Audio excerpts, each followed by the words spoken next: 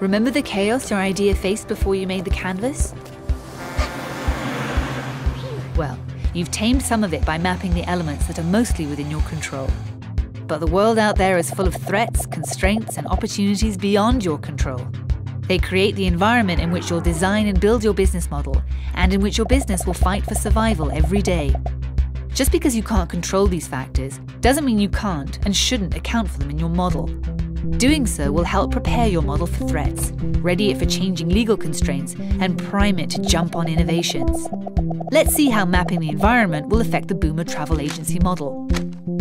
On the right, you'll map market forces, everything related to the customer segments you've selected. Ask yourself, which other segments are there? Which ones are the most lucrative? Looks like Beth's discovered a segment of boomers with a range of disposable wealth. You could ask, which segments are growing and what do they most want? And why might your customers resist? Okay, good. Boomers have trouble adapting to new technology. Now above your canvas, map key trends. Are new technologies about to undercut your value proposition or supercharge it? What regulations are coming up? How is society at large shifting? Right, Carl, rising medical costs could weigh heavily on your customers. Now to the left, map industry forces. Who are your main competitors? What advantages do their business models provide? Could they crush you? Your industry may already have a dominant competitor, but ask yourself, where are their weaknesses? Can you disrupt them? What might happen as suppliers and partners evolve or don't? Better to know now that the travel field is crowded and volatile, right, Carl? Finally, below your canvas, map macroeconomic forces. How is the global economy doing? Markets may be in a state of rampant uncertainty. How available is capital? Venture capitalists may be taking few risks.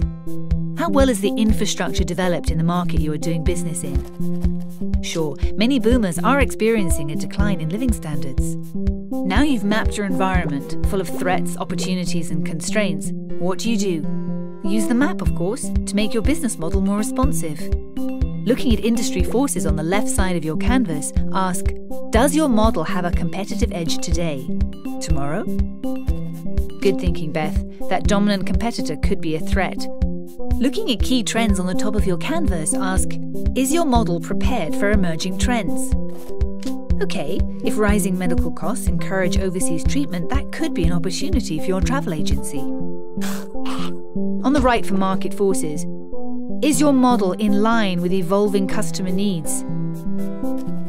Sure, if your customers are resistant to the internet, you're right to rethink delivery through a website.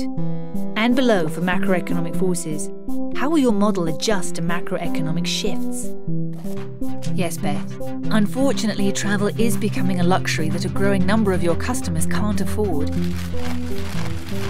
But don't be overwhelmed by these elements.